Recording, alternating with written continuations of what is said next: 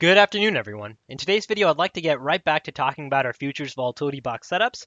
Monday and Tuesday of this week were basically forced vacation days for us, given the TOS outages, which I'm sure a lot of you were facing the problems of.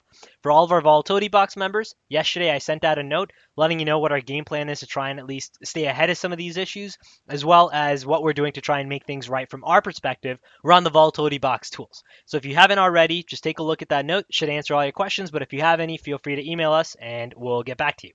All right, so today we had trades that really set up mostly in that 11 to 12 p.m. Pacific hour.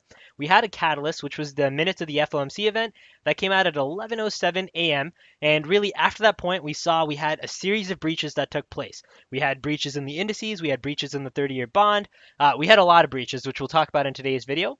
But to give you a high-level recap, we had 7 trades in total today, 57%. So 4 out of those 7 trades were winners for a net P&L of positive 2,639.75, with the biggest winner being silver. Silver was our winner, which accounted for 25.50 in terms of profits for the day. In terms of other winners, we had the 30-year bond, which gave us T1 and not T2, excuse me, T1, took off T2 really into the close, where we essentially got 2 T1s, 2 7 ticks.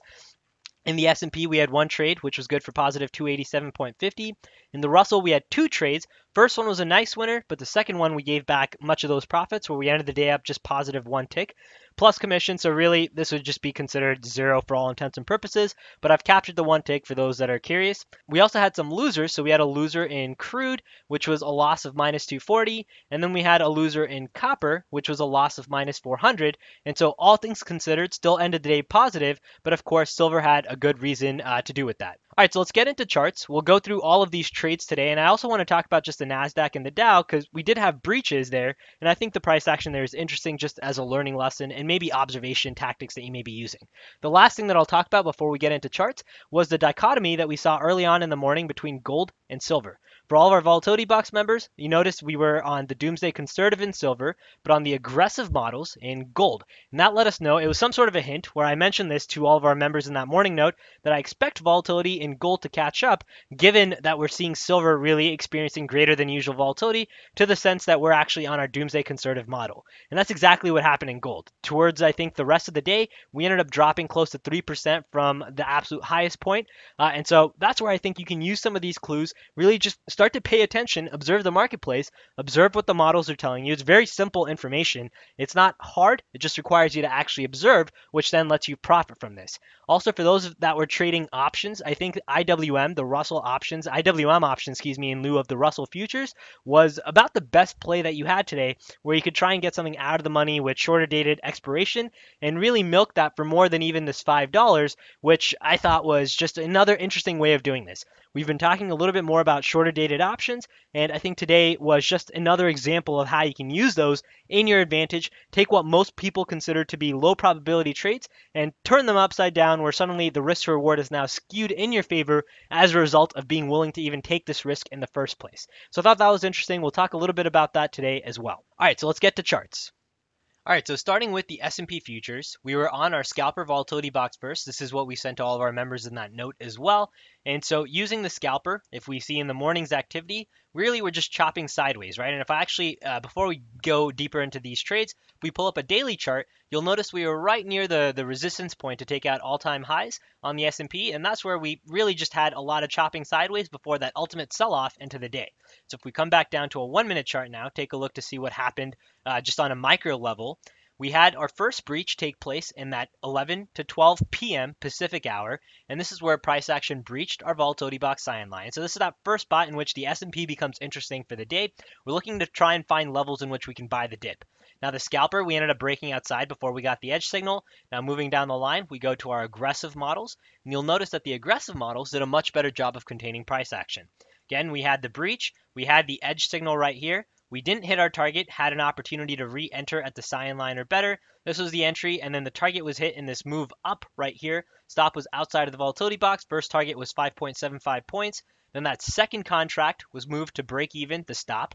And that's where we were then targeting our next target line, which is closer to that 33.92 zone.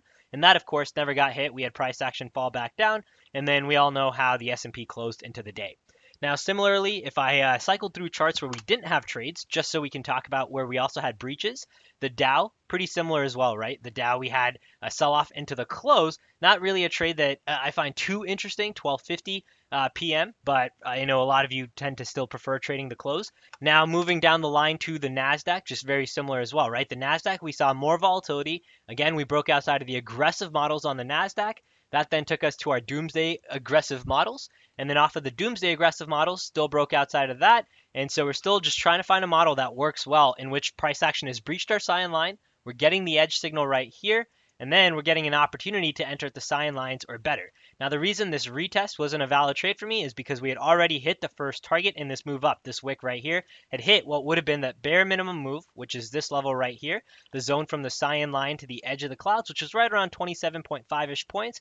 We ended up making a move of 27.5 points before again reversing, and so that re-entry, retest, wasn't a valid trade for me, especially when we had other markets that were giving us better entries. Now, if I move on to the Russell, we'll come back to our scalper models again, just increase one more time. The Russell looked a little bit different compared to the other three major indice markets. Now, in the Russell, our first trade was a short opportunity in which we had price action breach our scalper line. So this is our most aggressive model. We then had two edge signals. So this was our opportunity to enter. Entry was at the cyan line or better, had plenty of opportunity to enter at that spot. We really just chopped around sideways before then the Russell really started to sell off from that point for the rest of the day.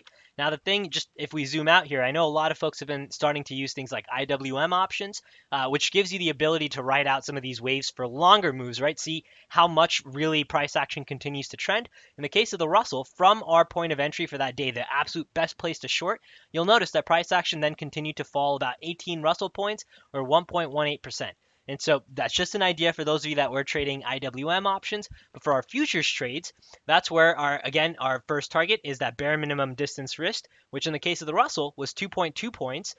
We ended up hitting that 2.2 points. Then our stop was moved to break even from outside of the clouds on that second contract. And we were looking for this gray target line, which was hit a little bit later on, which did take a little bit of time, but we did ultimately hit that target.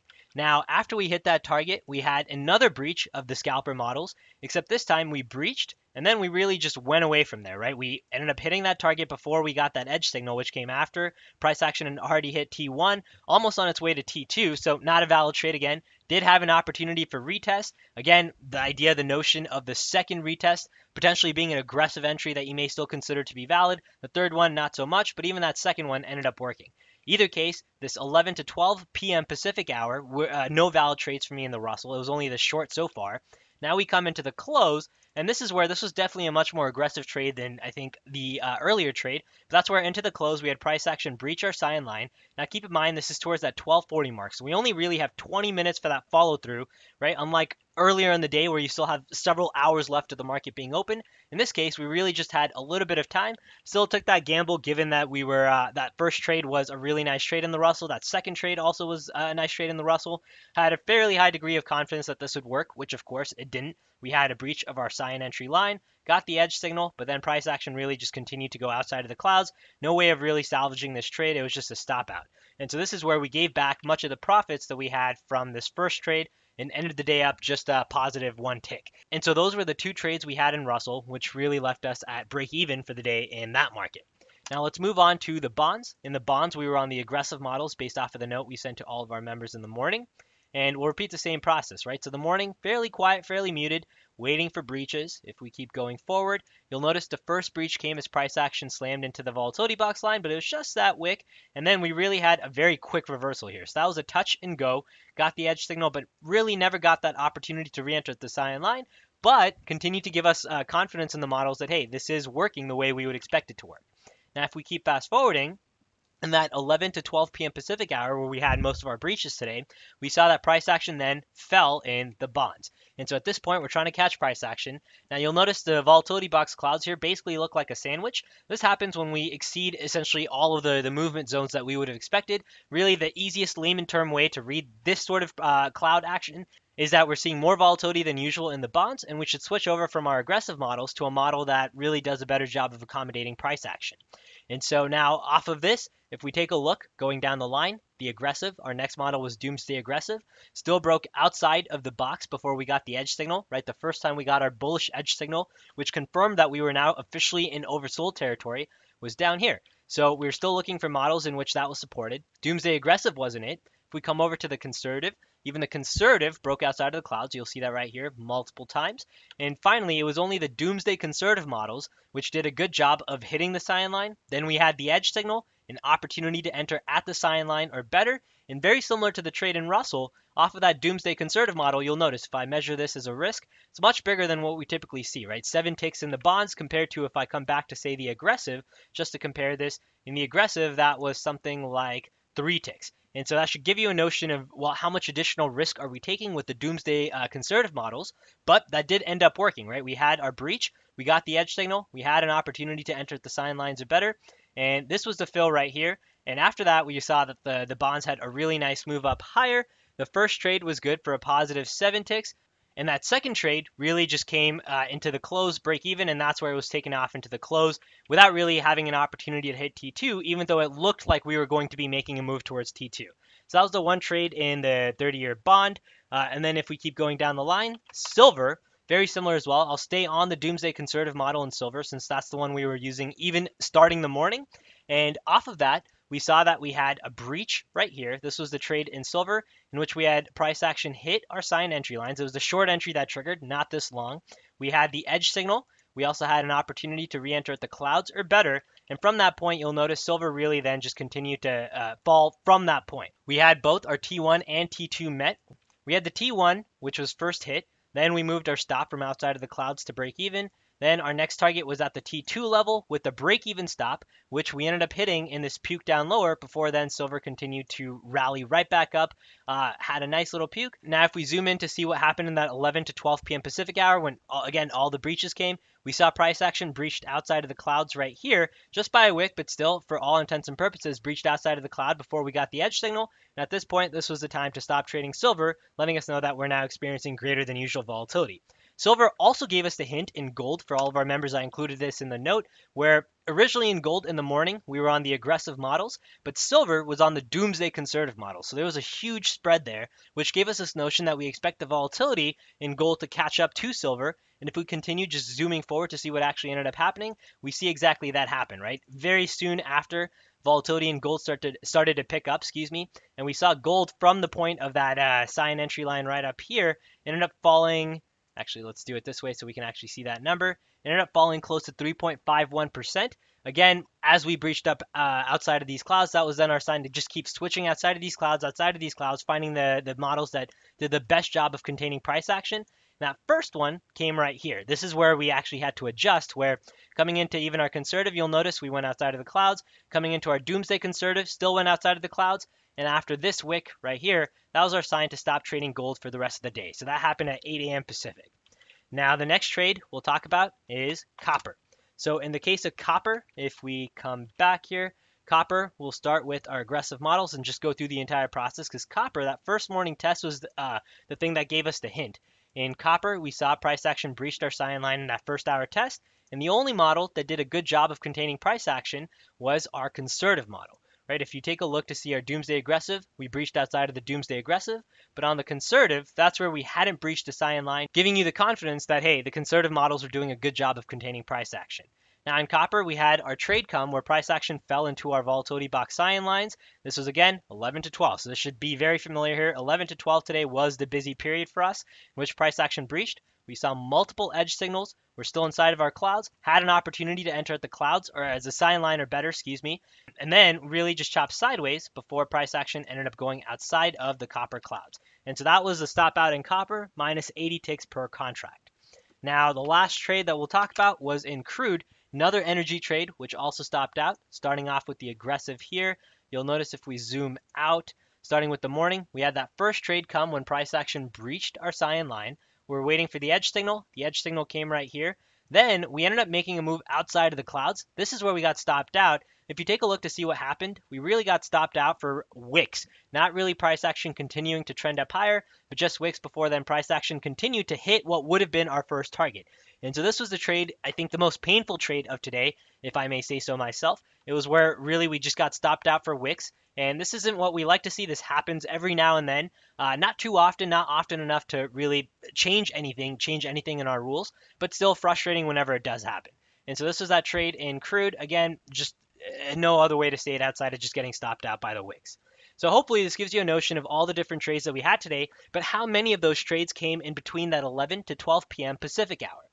And for those that are curious about what the catalyst was, if we come to our Forex Factory table right here with the news latest stories, you'll notice at around 11 a.m. was when we had the minutes of the FOMC, and after that is when we saw this increase in volatility in the markets, which led to all of our breaches. So if you weren't looking at the news, you still saw really price action along with our rules on just a pure technical chart analysis level, give you the picture of, hey, there's some sort of catalyst happening right now. We're seeing a lot of volatility in this hour, but again, if you did have access to news, then you see that, hey, what's the reason of this catalyst and how do we then trade this? All right, so I hope this video helps to give you an idea of all the trades that we had for today. Hopefully for all of you that were dealing with the toss outage, most of the problems are fixed now. It's been definitely an interesting past few days, but I hope that at least you've taken this time to invest into your trading education if you're not trading on other platforms, etc., to still just continue to improve or at the very least disconnect, get a chance to refresh, reconnect, come back to the markets with a fresh set of eyes. All right, take care everyone, good luck trading, and we'll see you in the next update.